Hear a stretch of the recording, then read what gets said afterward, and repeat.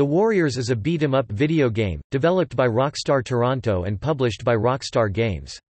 It was released on October 17, 2005 for PlayStation 2, Xbox and was later released for PlayStation Portable.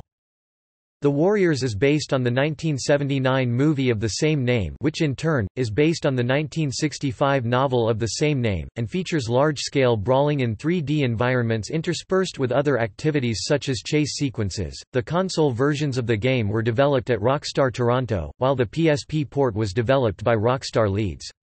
The game was first released on PS2 and Xbox on October 17, 2005 in the United States and October 21, 2005 in Europe. The original Xbox version featured 720p resolution, marking the first Rockstar game with HD graphics for home consoles. The game was then released on the PlayStation 3 on May 28, 2013 in the United States and May 29, 2013 in Europe via the PlayStation Network. The game was released on the PlayStation 4 on July 5, 2016 in the United States and Europe via the PlayStation Network. However, due to licensing restrictions, as of 2016 several songs on the soundtrack have been removed from both the PlayStation 3 and PlayStation 4 versions of The Warriors, including Fear's "I Love Livin' in the City" and Joe Walsh's "In the City" from the original film's soundtrack. The game takes place in gritty 1970s New York City. The story follows a street gang known as the Warriors, who have been accused of a murder they didn't commit, and must return to their home turf in one night, although the game begins 3 months prior to the film's events. The actors from the film itself reprised their roles to perform the voices of their original characters.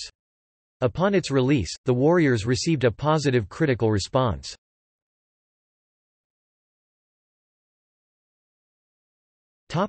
Gameplay. The Warriors is an action-adventure, survival game which focuses heavily on brawling. Like most games from Rockstar Games, several minor gameplay elements are mixed into the experience, such as the ability to use spray paint to mark turf or to insult other people. The playable characters are the Warriors' leader Cleon, Cleon's lieutenant Swan, Heavy Muscles Ajax and Snow, Cleon and Swan's friends Vermin and Cowboy, the Scout Fox, Harlem native Cochise, and Rembrandt, the Warriors' graffiti artist. Cleon, Swan, Ajax, and Rembrandt are the most heavily featured characters. An arcade game called Armies of the Night is unlocked after you complete the main storyline of the game. The playable characters are Swan and Ajax. In this prequel segment, the Warriors' headquarters serves as a hub. From inside, you can train 10 ranks of physical fitness such as, sit-ups, press-ups, chin-ups, and heavy bag, that increase your stamina, talk to fellow gang members, play through Rumble mode and other bonus material, walk outside to Coney Island for extra missions, or begin the next level of the story proper. The player is presented with mission objectives such as beating up a certain number of enemy gang members or stealing a certain amount of items, with more complex and creative tasks like winning a graffiti competition in Soho, stealing goods to plant on crooked cops and rival gang members, and wild chases away from baseball bat-wielding members of the Baseball Furies. Fighting takes the form of gang rumble-style action with the player being assisted by other warriors at the same time, a minimum of 1 and a maximum of 8. Combos are performed with 2 to 3 button chains for weak attacks, strong attacks, holds and throws. Grab attacks can be used for the playable character to perform their own unique power attack that will quickly decrease the enemy's health. The game sees the Warriors fight their way through the ranks, building a heavy rep and getting their colors out in force, until they get an invite to a meeting of all of the gangs of New York City, which is where the movie and the last few missions of the game begins. The game progresses linearly from one mission event to the next, usually presented as a cutscene. Combat in the Warriors occurs in real time and involves pressing buttons to initiate attacks by the on-screen character. By pausing the game, the player can find combat techniques 2 to 3 combos, wall smash, grab and throws, charges, body cross attack, snap attacks, weapon attacks, and counter attacks. The player can also look at the character's stats.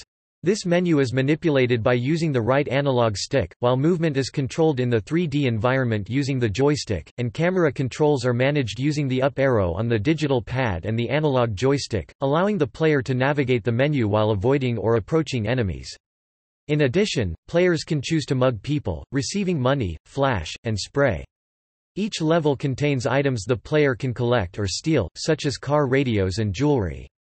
Completing these actions earn the player points, which count towards unlocking soldiers, arenas and game modes. For Rumble mode, the game's free-for-all multiplayer mode, the playable character has a bar below their feet to determine their health level, reducing whenever the character takes damage, although it can be replenished by using flash. The circular gray bar inside the health bar represents the player's grappling stamina, draining upon grabbing or mounting an opponent. The top left-hand side represents the character rage meter, which, when filled, allows the player to pull off a variety of combos and styles. In Rage, the player will become temporarily invincible, using finishing moves and inflicting serious damage on the opponent. The player's allies, if they are knocked out, the player can use Flash to replenish their health. However, if the playable character loses all of their health, the mission ends and the player will be prompted to resume from the checkpoint or restart the mission from the beginning.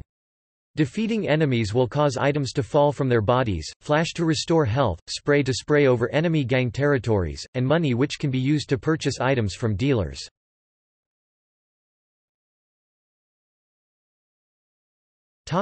Character development. The player can choose to help other people in Coney Island.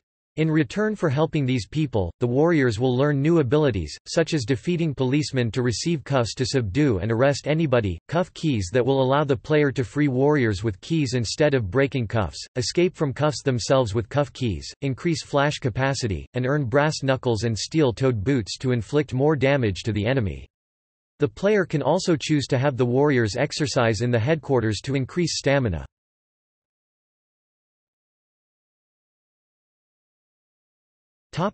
Synopsis.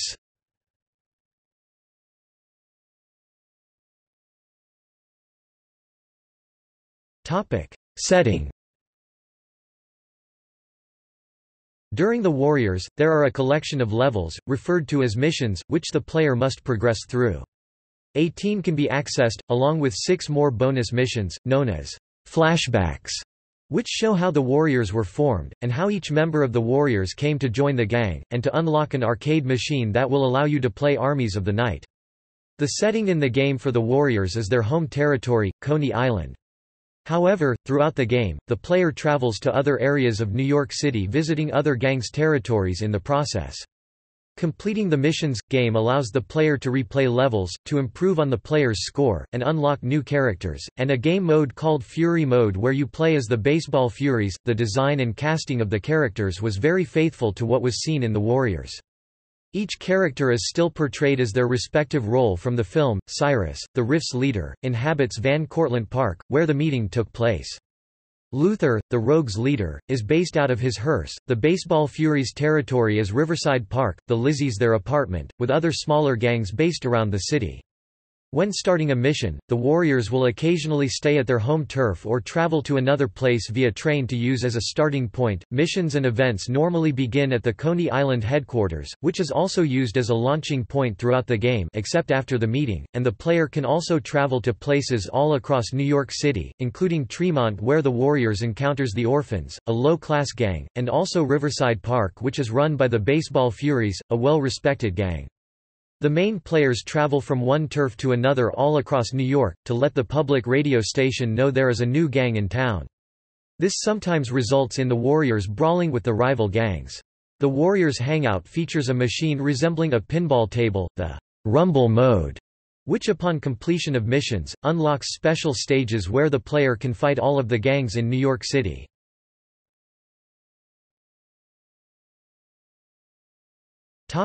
Characters. The primary protagonist is Cleon, the Warriors' leader in the first half of the game until after the meeting. Cleon's role was to increase the Warriors' reputation and rid Coney Island of the destroyers. The major protagonist is Swan, the second in command throughout most of the game, covering the film itself. Swan's role was to bring the Warriors back to Coney Island from the meeting where they were set up as the murderers of Cyrus. The other warriors feature an important role with each warrior having a role, like the heavy muscle Ajax and Snow. Vermin is the bread man, which means he is the one who carries the money. Cowboy keeps track of the warriors' inventory, although this is only mentioned in the film. Fox is the scout who goes ahead of the warriors, warning them if trouble is ahead. Harlem native Cochise is the watchman who watches their back when walking in a group. Snow is the radio man, which is also only established in the film, and Rembrandt is the warriors' graffiti artist. Mercy serves as Swan's love interest in the second half of The Warriors. The primary antagonist is Luther, the rogues' leader, responsible for Cyrus' murder and framing the warriors for the crime. During battles and encounters with enemies, other warrior members will assist the player in various situations. Other areas contain other gangs of New York City, which the player must defeat in a battle. On one occasion, gang members tend to be scouts that appear in orange dots on the radar in different areas and spaces. Upon being spotted by the gang member, the scout will call for backup, and the orange circles up the radar. The player can then choose either to attack or stealth kill the scout. Policemen will appear as blue dots on the radar. If the player commits a crime, the blue circles up the radar, the blue dots will flash and the crime that is committed will appear on the middle screen, prompting the officers to chase and attempt to handcuff the player. The player can also assault the officers or sneak into a hide area if no one can see the player at the time. Civilians in local places will rat the player out to a gang member or the police when committing a crime that disturbs their inhabitants. Throughout the warriors' endeavors, they will be aided by flash, spray, and knife dealers. To help them out, flash dealers are there to supply the player with flash, the game's equivalent of health packs, which costs $20. Spray dealers supply the player with spray paint, which costs $5, while knife dealers supply the player with knives, which cost $50. However, some of the dealers tend to defraud the player and make a run for it, but the player can chase them down to recover their money. However, if the player chooses to attack the dealers, they will either retaliate or run, though they will respawn. In Rumble mode, playable characters can also be other gangs that have been unlocked in the game, to compete against other gangs in a match of one's choosing.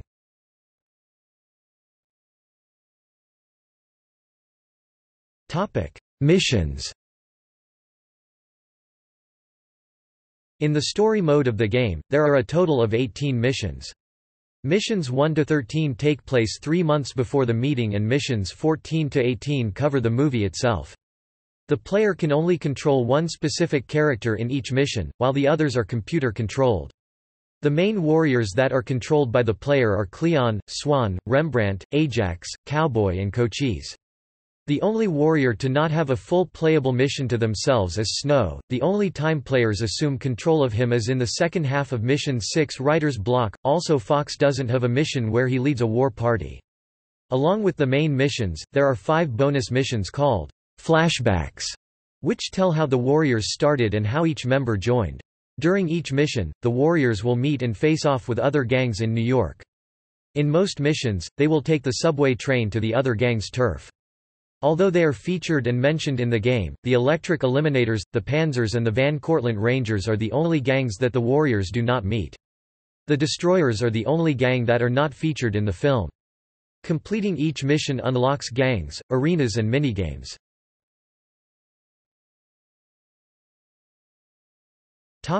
Warchief commands. During each mission, there are 6 commands that the Warchief can issue out to his fellow warriors. Wreck 'em all, the warriors focus their efforts on attacking and getting weapons. Mayhem, the warriors smash anything in sight. Let's go, the warriors follow their Warchief. Scatter, the warriors separate and hide from cops or enemy gangs. Watch my back, the soldiers defend their Warchief. Hold up, the warriors stop and defend their ground.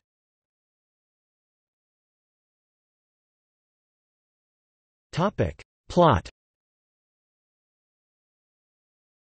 The game follows the plot of the film The Warriors, focusing on a Coney Island street gang, the Warriors. Led by Cleon 90 days prior, the Warriors depose their longtime rival gang the Destroyers after Virgil, the Destroyers' leader and former friend of Cleon, is defeated. Their reputation increases by humiliating a low-rank gang, the Orphans, killing Chatterbox, leader of the High Hats, spraying on trains, allying with the Saracens and set up their rivals the Jones Street Boys, and corrupt NYPD officers. Meanwhile, Cyrus, leader of the Gramercy Riffs, the most powerful gang in New York City, plans a meeting to unite the gangs as one. On the night of the meeting in Van Cortlandt Park, Cyrus proposes to the assembled crowd a permanent citywide truce that would allow the gangs to control the city. Everyone opens to Cyrus' idea, only the leader is fatally shot by the rogue's leader, Luther. In the dramatic chaos, the killer frames Cleon and the warriors. The Riffs hold the warriors responsible and beat down Cleon, leaving his fate ambiguous while the other warriors escape. Swan, the warriors' Warchief, takes charge of the group and make their way home. Cyrus's death sends anger through the city and the Riffs call a hit on the warriors on a radio DJ, while the gang themselves remain unaware they are implicated in Cyrus' murder. After the Turnbull AC's failure to kill the warriors as they escape to board the train en route to Coney Island, the train is stopped by a fire on the tracks at Tremont. On foot, they re-encounter the orphans who the warriors humiliated prior. Swan makes peace, and orphans' leader Sully allows them to walk through their territory unharmed. His partner Mercy mocks him, instigating a confrontation. The warriors use a Molotov cocktail, blowing up Sully's car, and Mercy follows the warriors. Swan, Mercy and the warriors arrive on the 96th Street and Broadway in Manhattan, where they are detected by the police and separated. 3 of them board a train to Union Square. As Mercy escapes, Fox struggles with a police officer, falls to the tracks and is killed by an oncoming train. Swan and the other 3 run outside, and are chased into Riverside Park by the Baseball Furies, where a fight ensues and the warriors emerge victorious. After fighting, Ajax notices a lone woman in the park. He is sexually aggressive and is arrested when the woman is revealed to be an undercover cop. In the meantime at Union Square, Rembrandt, Vermin, and Cochise are seduced by an all-female gang, the Lizzies, only to learn it's a trap. The trio escape, learning the truth that everyone believes they killed Cyrus.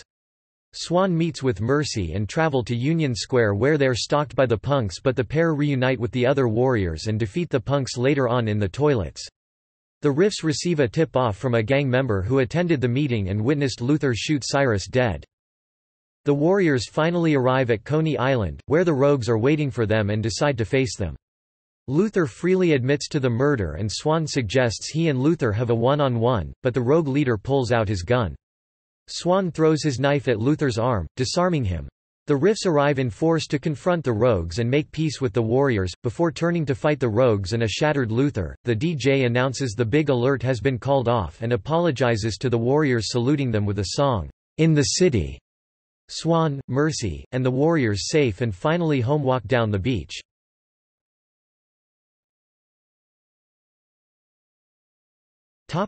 Development. Rockstar Games began working on the Warriors in 2002. The PlayStation 2 and Xbox versions of the game were developed by Rockstar Toronto, who were previously known as Rockstar Canada. Promotion of the game was aided by its appearance at E3 2005. The game was later ported to the PlayStation Portable platform, and developed by Rockstar Leeds. This was first announced in October 2006, and Rockstar Leeds worked with original developers Rockstar Toronto in order to make the port easier. A spokesperson had said, "We have worked closely with Rockstar Toronto to maintain the extremely high standards they've set for this game," said Gordon Hall, president of Rockstar Leeds. The PSP system allows us to deliver the experience in an entirely different way, while staying very faithful to the original source material and maintaining the high standards we set for ourselves as a developer.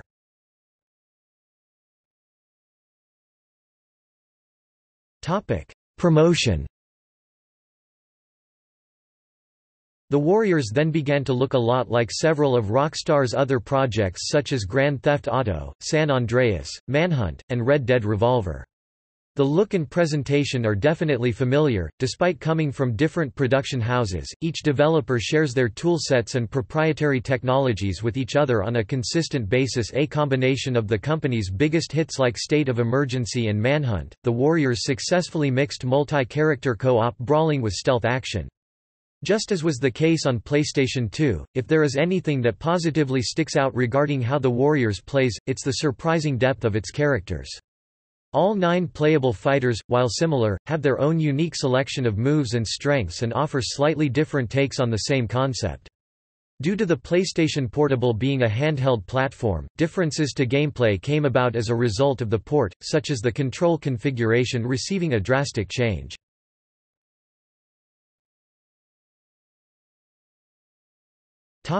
Audio. During the review, a spokesman had stated, The audio, on the other hand, is on the other side of the scale." Many of the original actors from the film have returned to voice their characters—at least, most of the ones that are still alive. Michael Beck, James Remar, and Dorsey Wright once again were praised in their excellent performances despite sounding quite a bit older than the 20-something characters they play, and the remaining voice cast delivers, too. The spokesman further explains, "It helps that the dialogue is well written, but there's hardly a bad voice actor in the bunch. The one weird thing about the voice work, though, is that a lot of it is made up of lines directly from the film." It seems as though, in some situations, Rockstar might have been better off just taking audio directly from the film rather than re-recording it. Obviously, they'd want the voices to match, but there are situations in which they could have easily gotten away with it, and ultimately would have had a better piece of dialogue. The audio in this game is great. As the spokesperson further explained, he said, "To begin with, the voice acting for all characters in the game is very, very good. From all the main characters to plain NPCs, each and everyone is done amazingly. On the subject of sound effects in the game, it's also very good. Every little thing makes a sound and does it well."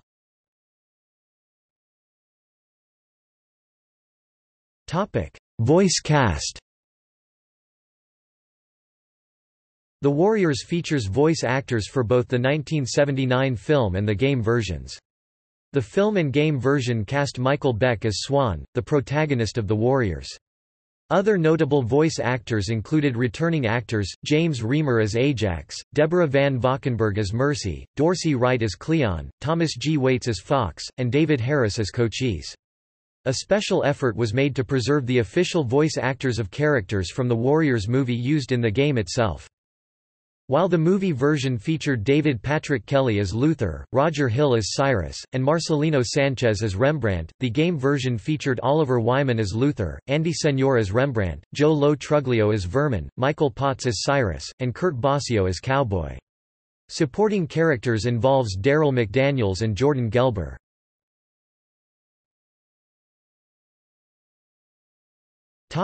Reception. Upon its release, The Warriors received critical acclaim from critics. Many praised the game for its deep combat and control, stating that the game helped breathe life into the brawler genre. The game was also praised for its unique seedy underbelly style, along with its story and music.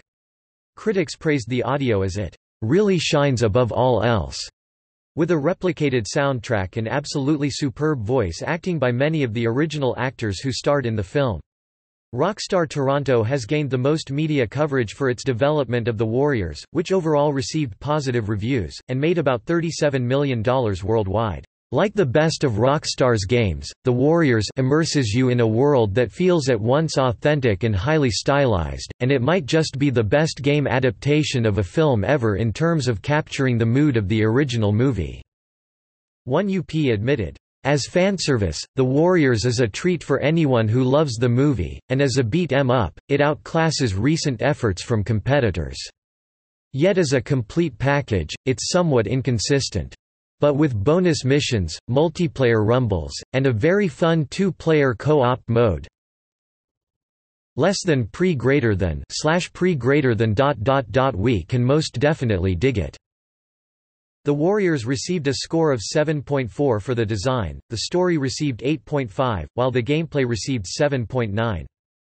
Game Informer praised the feel and style of the game, stating, "The Warriors immerses you in a world that feels at once authentic and highly stylized, and it might just be the best game adaptation of a film ever in terms of capturing the mood of the original movie.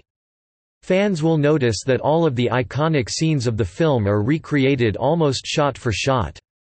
In addition, Rockstar Toronto has gone to the trouble of creating a completely new storyline that shows players how the Warriors came together, and the events leading up to the start of the film."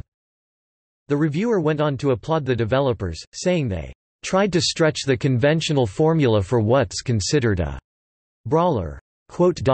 Unlike most of the genre, where you walk down single-path alleyways, The Warriors, taking cues from other popular Rockstar titles, creates the illusion that you're in a real, living city. Although, size-wise, the levels are much closer to Manhunt than Grand Theft Auto, there are areas to explore both on the ground and vertically, hidden items, amazing unlockables, and numerous side missions.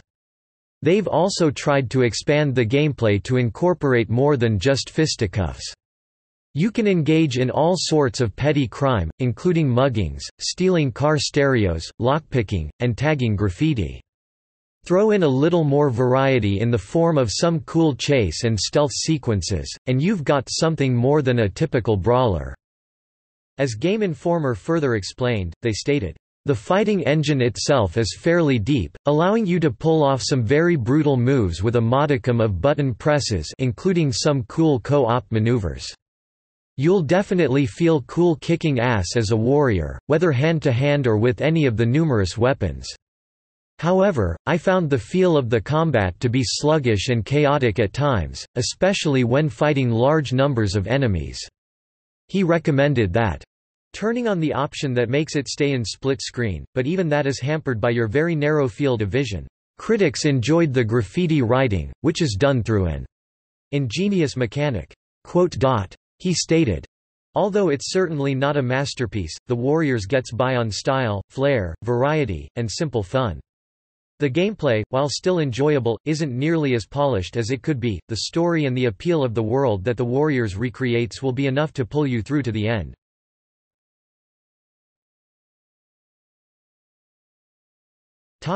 Lawsuit. In 2006, Roger Hill, who also played Cyrus in the movie, filed a lawsuit of USD $250,000, $303,978.21 when adjusted for inflation, against Take-Two for using his voice and depiction in the game without his permission. He claimed that it would not have been difficult for Take-Two to pay, since the game made $37 million $44,988,775.17 when adjusted for inflation.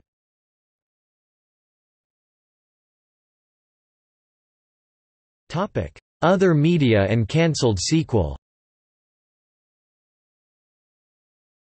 A spiritual sequel was planned by Rockstar, which was to be unrelated to The Warriors. The game was to be titled We Are the Mods and was to be set in 1960s England during the Mods and Rockers brawls. However, later in 2009, an arcade game was released entitled The Warriors – Street Brawl, which is a beat-em-up scroller video game created by CXTM and released on Xbox Live Arcade. DeBell Brothers Productions in 2009, began a 5-issue comic book adaptation of the film. Following that was a 4-issue mini-series entitled The Warriors – Jailbreak, which takes place several months after the film's events. Notes